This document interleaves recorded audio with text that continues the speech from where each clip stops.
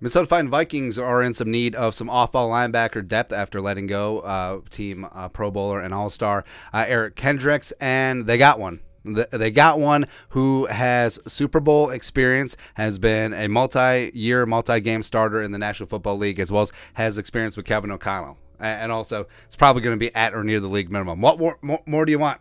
What more do you want? So the Vikings reportedly, well, they're not reportedly, they announced that they agreed to terms with linebacker Troy Reeder. So let's talk about the new Vikings linebacker today. Also went to high school with Brian O'Neill. Look how skinny Brian O'Neill was. Like, he was a tight end when he got to Pitt. We need to run more of the tackle eligible. Do that up. But Troy Reeder, 28 years young, 6'3", 245, started out at Penn State for 2 seasons and then took his talents to Delaware. Went undrafted in 2019 despite testing pretty damn good. 4'6", 340, great in the agility, great in the jumps as well. So he tested great, but small school, that whole thing. Caught on with the Rams in 2019 as a UDFA, and also, like we mentioned, had crossover with Kevin O'Connell. Was mainly a backup and special teamer, but did start 13 games on the Rams during their 2021 Super Bowl run and recorded 91 tackles, 2 sacks, 2 interceptions, 6 passes broken up.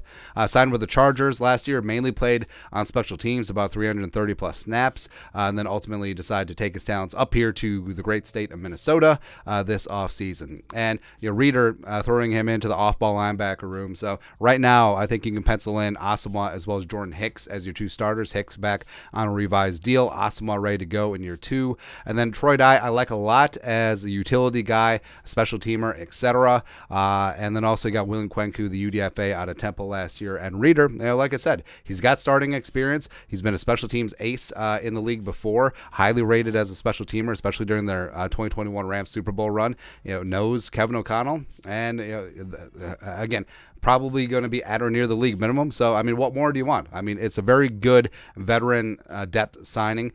Nothing is probably going to be promised to Reeder. I don't think it changes the Vikings draft strategy at all if the right off-ball linebacker is there. Like, say Ivan Pace is there in the 6th round, or say Jack Campbell is there at 23. They're not going to be like, oh, we're not going to take him because we got Troy Reeder. Nah.